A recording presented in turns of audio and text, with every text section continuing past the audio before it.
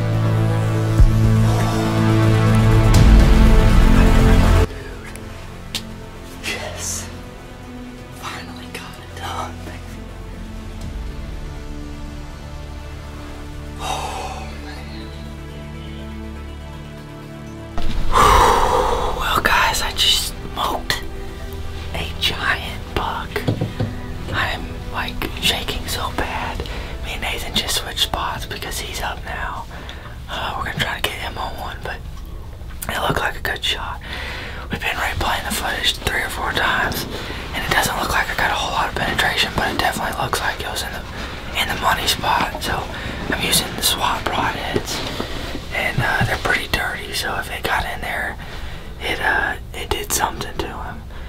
So he ran off, crashing through cactus and all kinds of stuff. But we're gonna get out and look for him. Probably around 9. We're gonna let Nathan sit in here for a while and see if he can get on one. But everything ran off, obviously, when I shot, but we got it done, baby.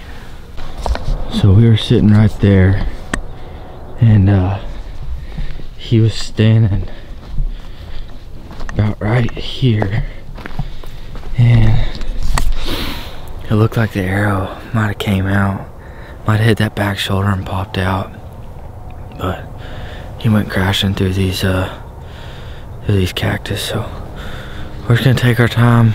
These South Texas deer are something else. Me and Nathan have hunted South Texas quite a few times, and these deer are tough, and they're hard to find even if you make a good shot. So we're just gonna take our time through here and get to tracking.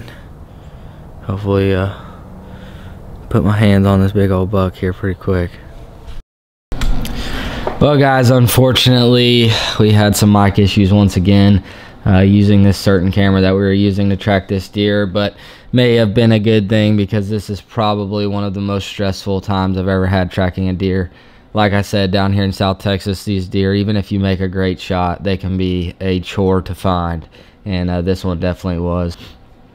We tracked this deer for a good 80 yards with pretty good blood. It was pretty spotty here and there, but we knew it was lung/heart blood, so it got in there and cut him up a little bit. And then we lost blood for about 45 minutes. Steven came with his dog, actually. Thankfully, we didn't have to use the dog.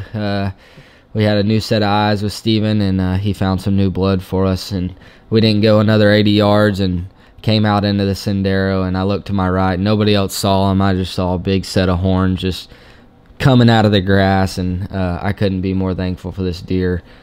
Super thankful to Steven. I'm so blessed to have people like this in my life that let me come shoot a deer like this. Like I said, these are 100% native deer. This is a true South Texas giant. He scored 170 on the dot. So we took a little while, hung out, and just admired this deer. Unfortunately, Nathan did not get a shot on one, but we loaded him up, took him back to the skinning shed, and got to work. And I'm going to show y'all a little cool trick you can do with your next deer on your back strap. Okay, so I got my deer hung up, and we're cleaning them up. I'm going to make something cool today. They're called backstrap pops, or basically it'd be like a lamb chop, but out of a backstrap of a deer. So what I did, as you can see, cut the ribs down the middle on either side, cut the meat in between them. You don't have to do that, you can do that later in the process, but I'm gonna come down here on either side of the backbone, just like you would if you're taking the back strap out. Cut that down the side of the backbone on either side.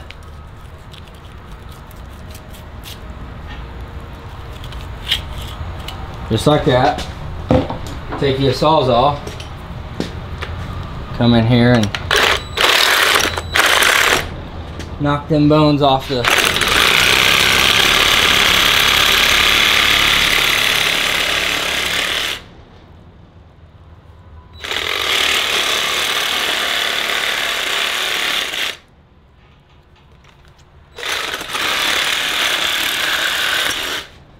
you just want to knock those rib bones off. Maybe easier to do it from this side.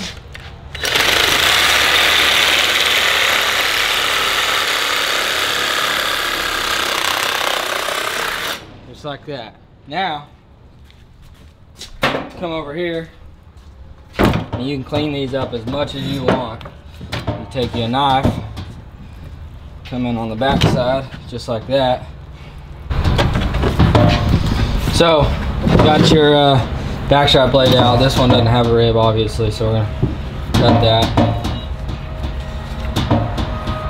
Got a nice piece of backstrap right there.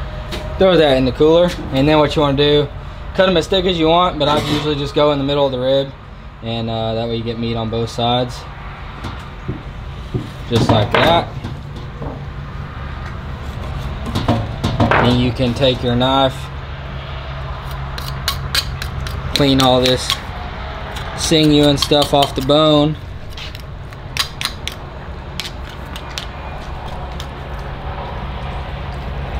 Take the fat off, and then you want to cut the silver skin off the back of the back strap, which is easy. You can do that in the kitchen.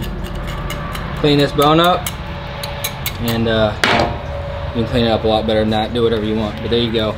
You got your deer backstrap chop, and they're delicious. So see you guys in the kitchen.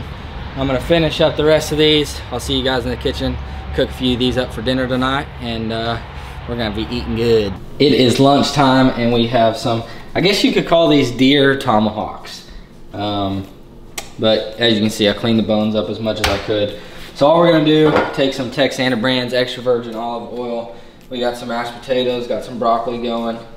Put a little olive oil in there, put about a quarter stick of butter in there, and start letting that melt down. We'll take some Ritter Glitter Red and dust these tomahawks off a little bit, both sides. Salt and pepper.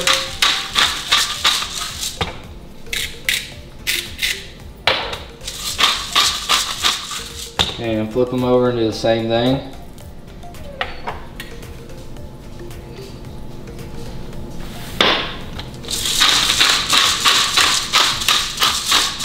You want your meat like 90% dry. It helps your seasonings to stick a lot better.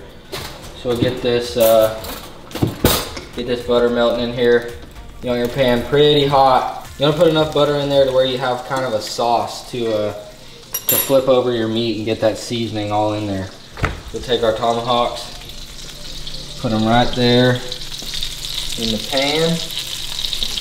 just like that. And we'll let those start cooking up, and we're gonna do a very medium rare, more on the rare side than medium rare. That's how I like my deer steaks, and this is gonna be delicious. So if y'all want a new recipe for how to cook your deer backstrap, this is a good one to do. Super easy, super simple, and your family will love it. Like I said, we have some mashed potatoes, got some broccoli going, and deer backstrap. That's all you need, that's a full dinner. So one more thing, I got 2 big cloves of garlic. Throw that in there, just give it a little extra flavor, and just let your meat start cooking. So if you want to get real chef on your family, do this right here. Tilt your pan, take some of that butter and oil, and just put it over that meat. It just adds that flavor to it, and it cooks it on the top side. This is looking pretty delicious.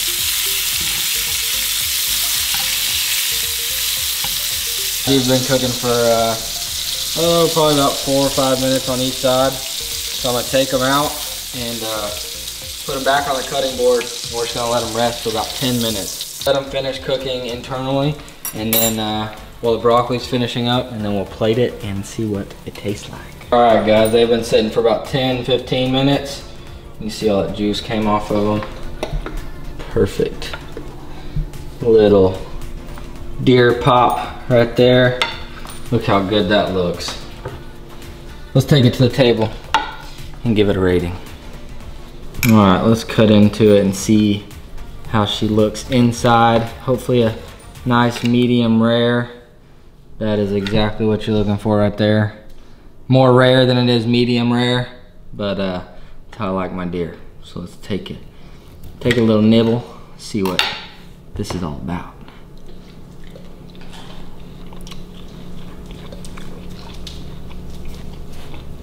Deer doesn't get better than that.